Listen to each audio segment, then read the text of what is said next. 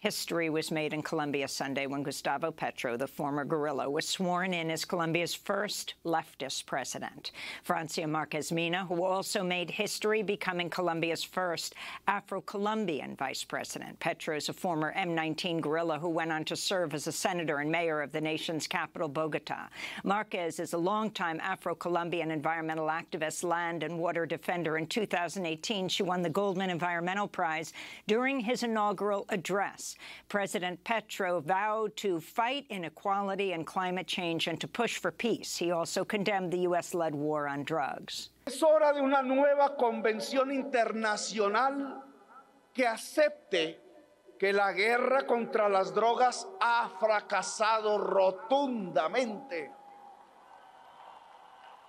que ha dejado 1 millón de latinoamericanos asesinados, la mayoría colombianos, durante estos últimos 40 años, y que deja 70,000 norteamericanos muertos por sobredosis cada año por drogas que ninguna se produce en América Latina.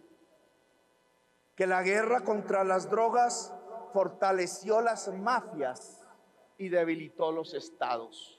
Supporters of Gustavo Petro and Francia Márquez celebrated what they saw as a new beginning for Colombia, which has been ruled by the elite and right-wing forces for generations. This is Manuel Pontón speaking in Bogotá. Yo creo que es el inicio de la democracia en Colombia porque es la primera vez que hay un gobierno de origen popular, es la primera vez que la gente se siente feliz por la elección de un presidente y la primera vez que sentimos que hay una transición de verdad hacia la garantía de los derechos de los ciudadanos.